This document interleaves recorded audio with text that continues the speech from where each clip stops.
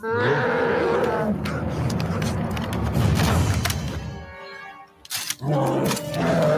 on. Nice. A Wookiee Jedi. Awesome. I had a fanfic about this. Huh.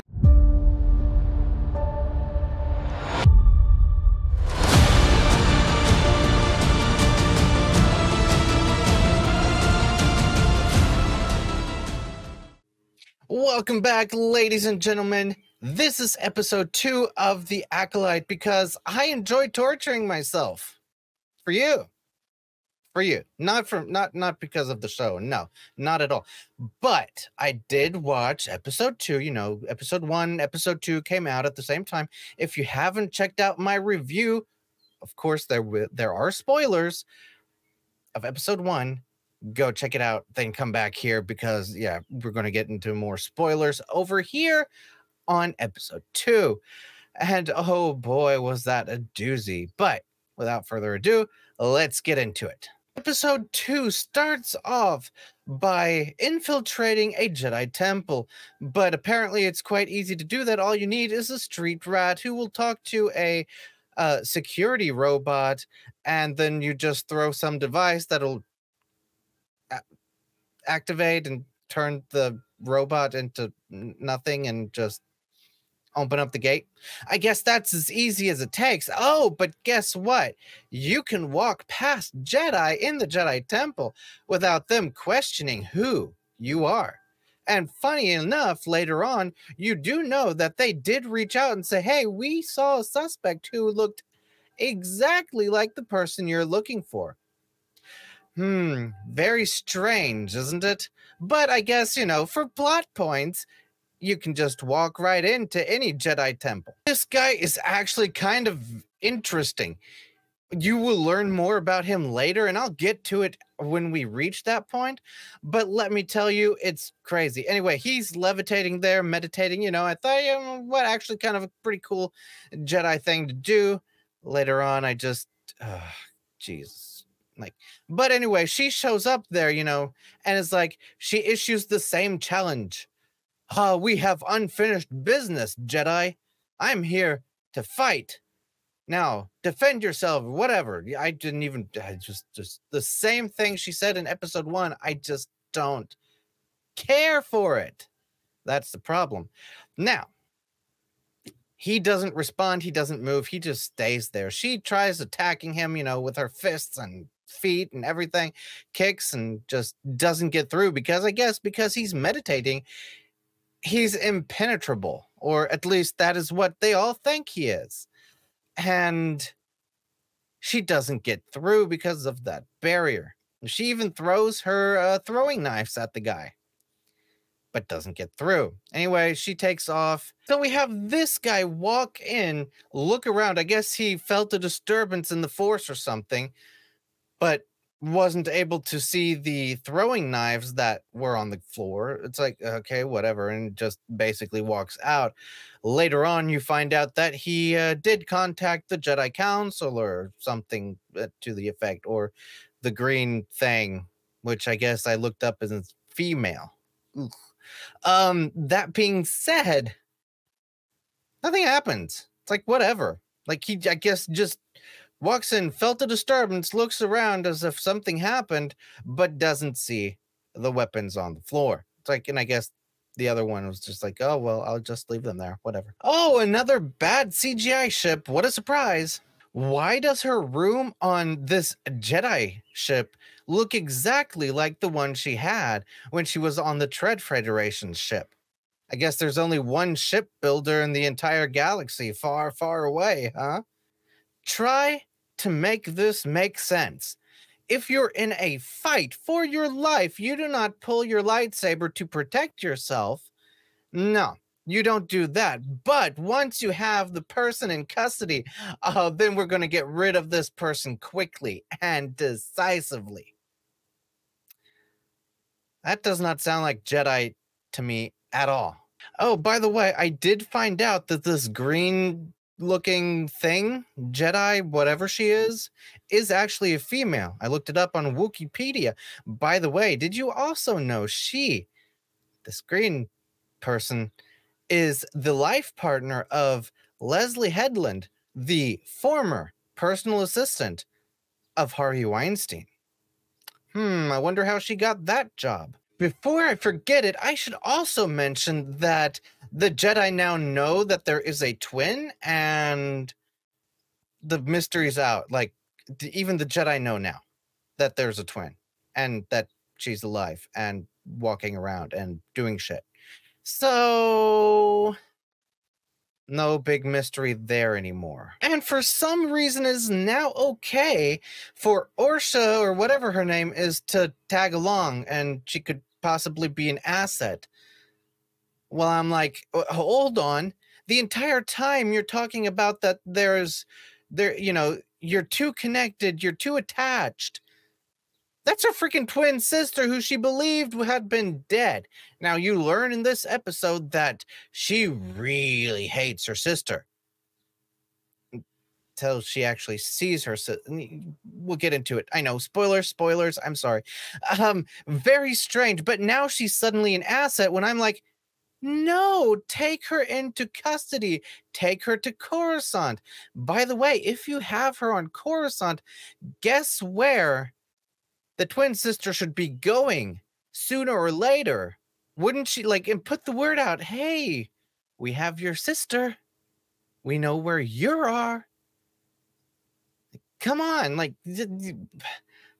put some thought into it, people. I'll be perfectly honest.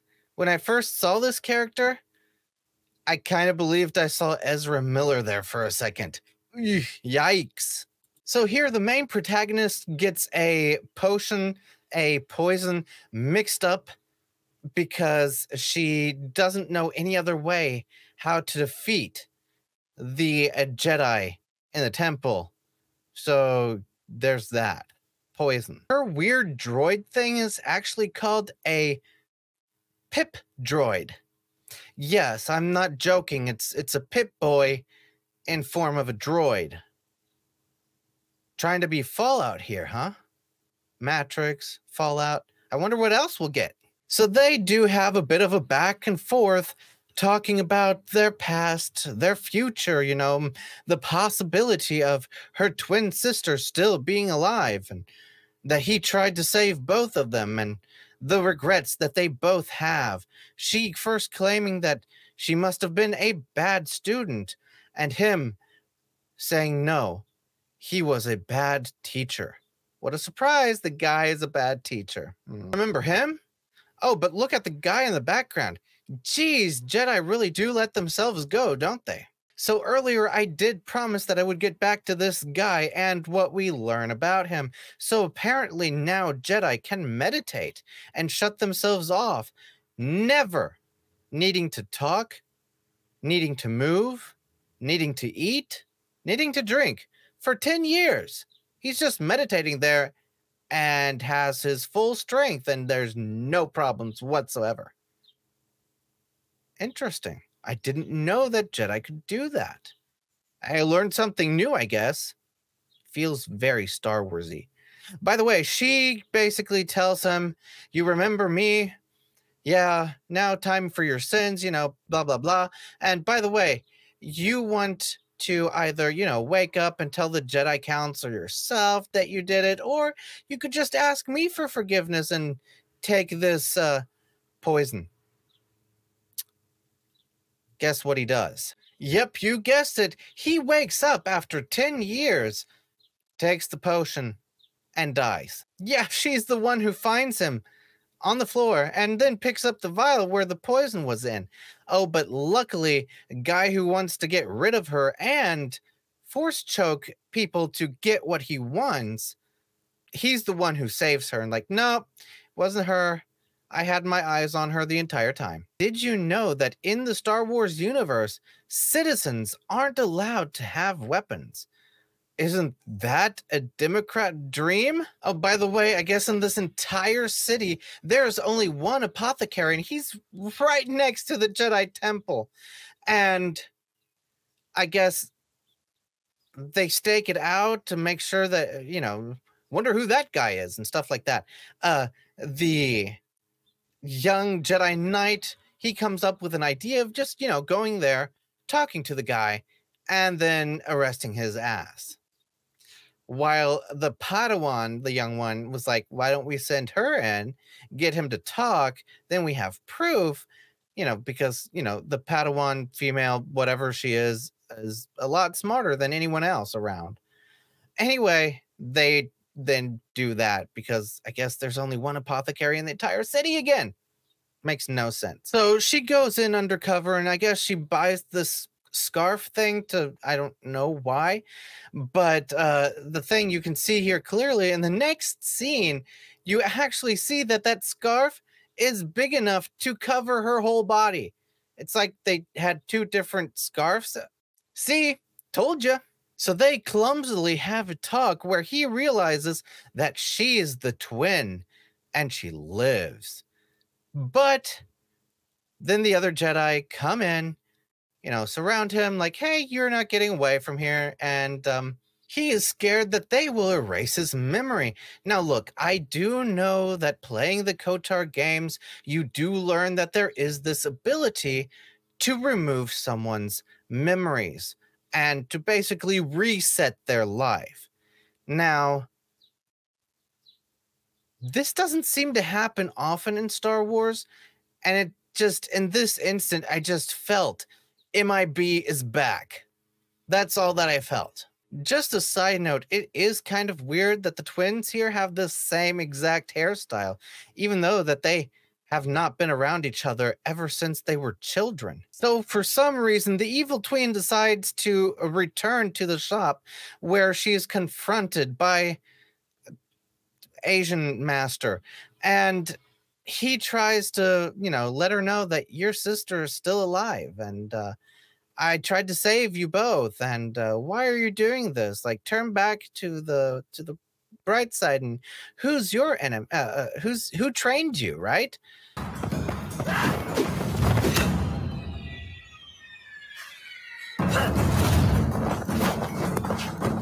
Great. More bad CGI fighting. Why does nobody pull their lightsaber out to defend themselves? This makes no sense. So I guess, because nobody in Star Wars can, use weapons for some reason to defend themselves or to fight or at all. They go back and forth with hands and feet and everything and just the Force. And it's like, oh my God, this scene right here, like I had to pause it right here and be like, oh my God, this looks like it's some kind of really, really bad magician from real life, the levitating trick. And it's so freaking obvious. Oh my Lord. And I do have to point out, they are fighting right outside this apothecary, which is right next to the Jedi Temple. I guess this entire city only has this one little street in it or something, because that's the size, that's the magnitude of this city. Oh yeah, here's the scene where the good twin meets the evil twin for the first time, and instead of stunning her and trying to help her, she deliberately shoots off target. It's like, right, sure, you tried your best there, miss. But no, let's let her leave. Let's, she can go and then maybe you can kill another Jedi. So this green Jedi Master apparently is high enough on the totem pole that she can call in for the council to meet. And the council decides, you know what? You all are coming back to Coruscant. We all know that you know where she's headed, but no, come back and, we have to gather again because you're too close to this. Oh, but wait, you sent the sister along because she could be an asset. Now, come back so that another Jedi can die. Wow. What a surprise. It is actually kind of refreshing to see a Wookiee Jedi. And yeah, I'm not kidding when I'm saying that in 7th grade, I wrote a fanfic with a Jedi Master, well, Grandmaster in my story. that was a Wookiee. I actually enjoyed that character, so it was kind of cool to see this character as a tease even at the end of the episode. So I have to be perfectly honest. I don't know what this show is trying to be. Is it trying to be Star Wars? I don't get the feeling of that. Is it trying to be Matrix like it was in episode 1? Is it trying to be Fallout with the Pip Boy? Is it trying to be the Men in Black? I don't know. What is it? Could it be, mystery? Which there's not a big mystery around it anymore, since you know that there's an evil twin out there. I guess it's still a mystery what the Jedi did to piss her off, because we still don't know that. Uh, I guess it could be a crime show. I guess that's what it's turning out to be, because she's committing so many crimes, and if it's even a crime for a citizen to hold the gun in this Star Wars universe, you know what it is? It is subversion. That's what the show is. That's what the show has become. Subversion on all fronts. And I don't understand it. It's like, on one hand, they're trying to portray the Jedi as evil, as this time is not, not good, because the evil twin is going to be turning out to be the good twin, because she's actually good. Because she has a righteous reason for all that she's doing. Overall, this episode was probably just as shitty as the first episode, maybe even a little bit more, to be perfectly honest. Now, I did say that at the end, I did enjoy seeing the Wookiee. I guess it's a little caveat. I keep saying, even when you watch these shows, Disney Plus, Star Wars shows, and stuff like that, you're digging through shit. You're digging through big, heaping, stinking, hot piles of shit just to find that one piece of chocolate in it. I guess that's the one piece of chocolate in this episode, is the Wookiee. But you know what I did miss in this episode? You guessed it. You truly guessed it. That's her, Tassie Loa. I kind of missed her in this episode. I don't know why she isn't in it. She was the most interesting character. The only one that I actually cared about learning more about. Yes, I know. Please don't judge me. I know it's a cat girl thing. I'm going to be watching Reincarnated as a Sword because, cat girls. But hey, that is episode 2 of The Acolyte for you. I did not enjoy that, except for doing this for you. So I do hope that you enjoyed it. I hope that you enjoyed this video. If you did, let me know down in the comments below what you thought of this episode, or what you think of my review and the new style I'm trying to go for. Also, please smash the like button. It definitely helps. Or you know what? If you didn't like what I have to say, downvote this video. It still helps me and it helps you. I guess maybe it'll do something. Anyway, thank you for stopping by, and until next time, take care.